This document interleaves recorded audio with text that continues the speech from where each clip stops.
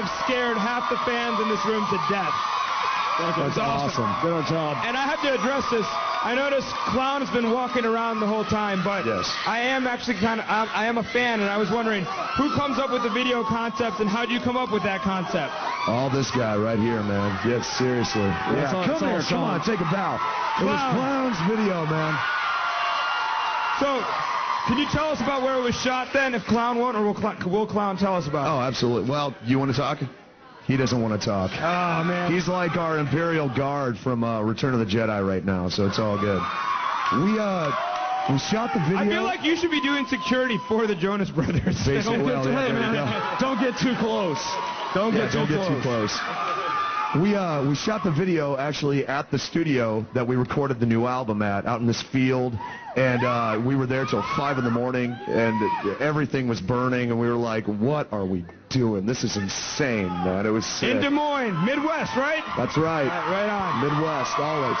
All right, well, let's go up to our own scared Jonas Brothers fan up there in the skybox, James Montgomery. As long as they're there, he's a Jonas Brothers fan, I'm the Slipknot fan. You were saying that you think you could take him in a fight. No, I was saying I'm scared to death. I passed him in the hallway, and I was like, I just got quiet, like...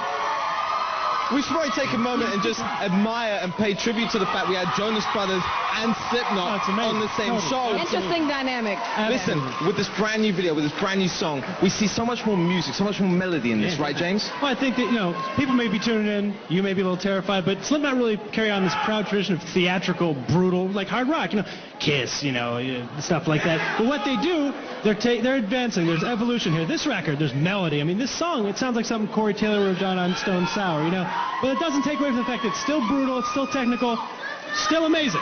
Amazing. Very amazing. Now listen, I suspect it's a lot harder than the music you normally listen to. Yeah, it is. Are you a fan? It is. I can't say that I'm a fan, but I was a fan of the video. I like, how at times things would warp. Like when he threw the drum, he threw it, and then it slowed down, The cinematography was great. My only advice, just say you love the Jonas Brothers, you get out of here alive. Oh, yeah. All right, if you guys at home are feeling a little psychosocial, it's time for you to send us your best headbanging videos.